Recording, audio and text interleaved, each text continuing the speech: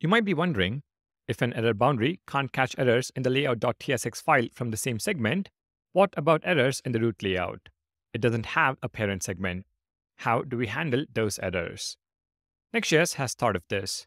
It provides a special file called GlobalError.tsx that goes in your root app directory. This is your last line of defense when something goes catastrophically wrong at the highest level of your application. It is a little verbose to simulate and catch errors in the root layout, so let me show you how to set this up.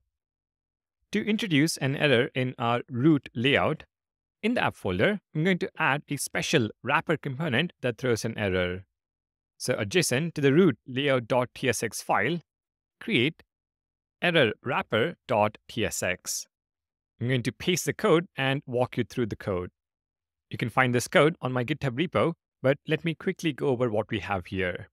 Error wrapper is a client component, so use client directive is present at the top. We are importing some styles, the useState hook from React, and then we have this error simulator component. It accepts a message and throws that error message if the error flag is set to true. Error is false by default, but when you click on a button, simulate error, set error is set to true, and the error is triggered. The error simulator component is present in an error wrapper component, which accepts children props and renders the same. This component is necessary to throw an error from our root layout.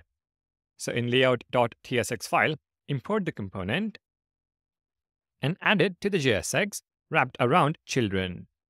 So error wrapper, opening and closing. Next, add a GlobalError.tsx file in the app folder. So adjacent to layout.tsx, new file, GlobalError.tsx. This file should export a React component that will be rendered when an error occurs in the root layout or any of its nested routes in the absence of an error boundary. Once again, to save time, I'm going to paste the code. You can find this code in my GitHub repository. We start with the useClient directive, since error boundaries must be client components. We then import some CSS. We then define a React component called GlobalError, which displays an H2 heading, something went wrong. On click of a button, we call window.location.reload, and the text is refresh. Very simple. Now in both files, Tailwind classes are used for styling, and you will notice the globals.css import. The file does not exist yet, so let's create it. In the app folder, create a new file called globals.css. Include Tailwind base, components, and utilities. All right, our setup is now complete. In the browser, when you navigate to localhost 3000, you should see our newly included wrapper component wrapping page.tsx in the app folder. Using this wrapper component, we can trigger an error in the root layout. Click the button. Now we don't see the global error boundary kick in. We only see the error overlay. This is because the global error boundary only works in production mode. In development, you will see the default Next.js overlay instead. So we have an unhandled runtime error and the error message simulated error in root layout. In the terminal, press Ctrl+C to stop the development server and run the build command. npm run build.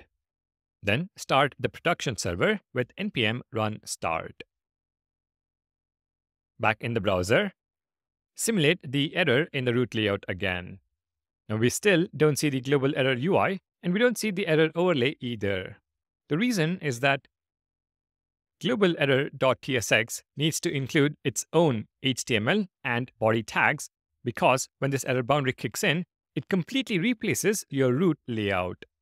We have HTML and body tags in layout.tsx, which also need to be included in the global error boundary. So HTML and body. Let's rebuild with npm run build and rerun with npm run start. In the browser, simulate the error again, and we can see the global error UI. Something went wrong, and a button to refresh. That corresponds to the JSX present in our global error boundary. Works only in production mode and requires HTML and body tags to be rendered. These are two crucial things you need to know about GlobalError.tsx that makes it different from our regular error.tsx files. Since we can't catch any more errors, it is recommended to have GlobalError.tsx as simple as possible. HTML and CSS would be the ideal scenario. You wouldn't want errors from your global error boundary. Alright, that covers the key concepts about error handling in the Next.js app router. Supporting the channel is free. Please like and subscribe, it helps a lot.